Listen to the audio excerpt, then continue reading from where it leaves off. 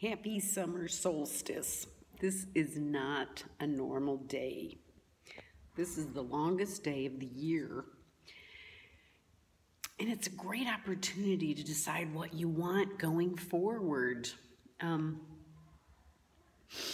So it's not like any other day. So I started thinking, well, I'm going to go to a beautiful garden and think about what I want in my life.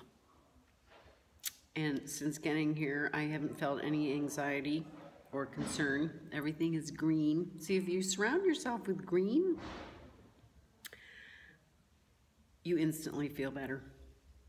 And I'm wearing flowers in my hair because they said if you wear a flower wreath today at Filoli, you get a free glass of wine. I want that glass. So it's a good frame of reference to start the year with the longest day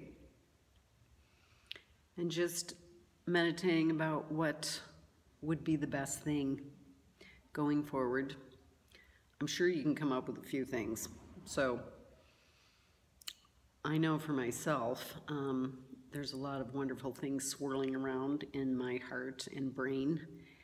And so I thought about all of you, and I'm going to write them down, because when you write things down, it makes it a little more real.